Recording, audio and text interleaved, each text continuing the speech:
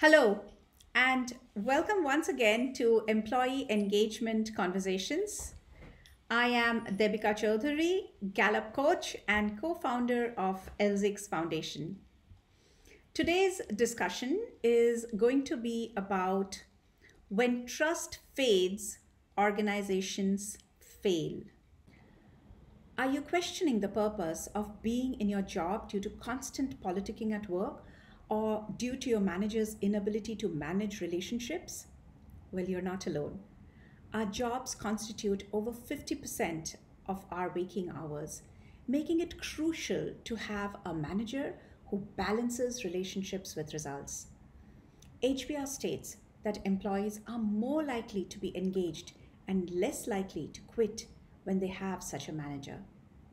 In fact, employees with a manager in the 90th to 100th percentile are 60% more willing to go the extra mile compared to those with managers in the first to ninth percentile. Remember, a transactional manager is responsible for more disengaged employees versus one who takes care to build relationships.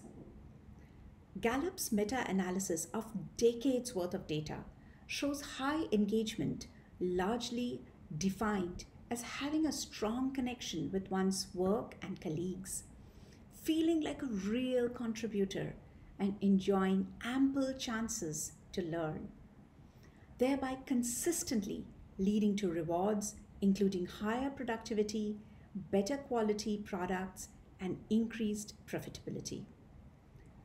It is essential to prioritize building a culture of trust to create a successful and sustainable workplace. To get to this, one cannot just enthrall employees through picnics or karaoke nights. Higher compensation has also failed to retain or engage employees when manager relationships go south. When organizations have a culture of trust, employees feel safe. They can openly share their views without the fear of judgment. They collaborate better and are willing to go that extra mile to ensure goals are met. They suffer less stress, less burnout, and are joyous to come back to work the next day and the next. Paul J. Zak, in his experiments on human behavior based on trust, discovered that compared with people at low trust companies, people at high trust companies reported 70% less stress, 106% more energy at work, 50% higher productivity, 13% fewer sick days, 76% more engagement, 29% more satisfaction with their lives, 40% less burnout. This is in high contrast to situations where anxiety and stress is high and trust low. According to Zak, trust can be built in companies through the following ways. First point, recognizing excellence is crucial in any organization. When employees meet their goals, it is important to acknowledge their efforts. Recognizing achievements in the company pushes the power of the crowd to celebrate success. Sharing it inspires others and helps organizations to look at best practices. Bob Chapman, CEO of Barry Wehmiller Companies, understands the importance of recognizing excellence. His team started a program where employees at each plant nominate an outstanding peer annually. Plant leaders kick off the ceremony by reading the nominating letters about the winner's contributions and bring it to a close with the keys to a sports car given to the winner who gets to drive it for a week. Though the recognition isn't immediate, it is tangible, unexpected, and both personal and public. By having employees help pick the winners, everyone, not just the people at the top, have a say in what constitutes excellence.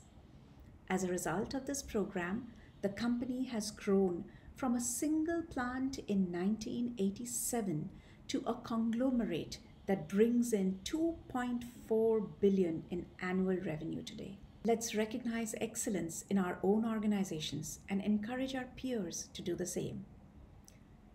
Did you know that 76% of people across industries reported that their best days involved making progress towards challenging goals? As managers, inducing challenge stress by assigning teams difficult but attainable goals can lead to team members coordinating their behavior and actions to reach the goal. However, it is important for leaders to assess progress and adjust goals that are either too easy or too difficult. Let's strive for progress and challenge ourselves to reach new heights. Recently, I shared a video on the importance of autonomy in workplace performance and engagement. By training individuals and giving them the freedom to work, they show greater ownership, innovation, and risk management. According to 2014 Citigroup and LinkedIn survey, almost half of the employees would give up a 20% raise for greater control over how they work. I believe mentors must show people how to work, then allow them the independence to excel. What are your thoughts on autonomy in your workplace?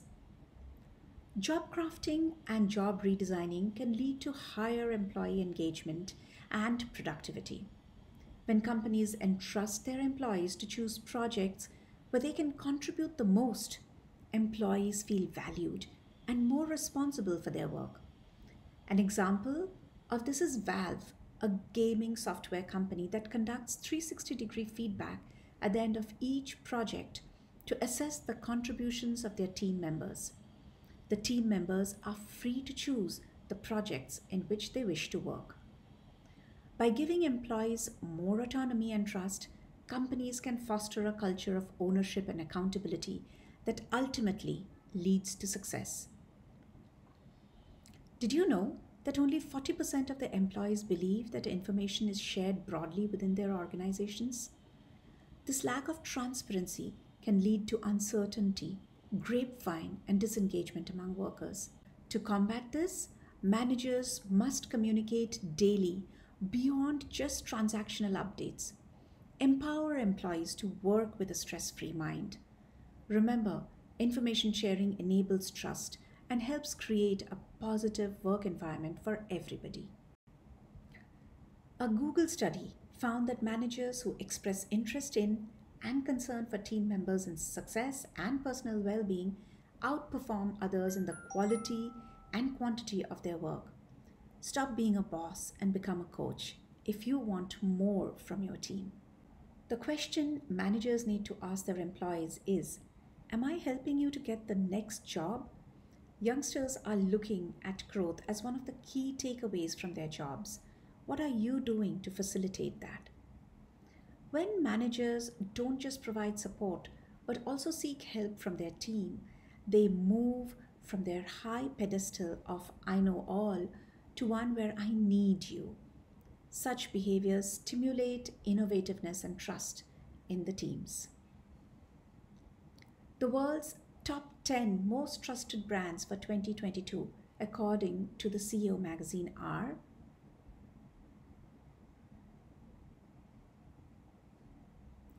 what are you doing to get there? Thank you for watching. If you have any queries, then reach out to us at debika@elzixfoundation.com. We are always happy to respond to your emails.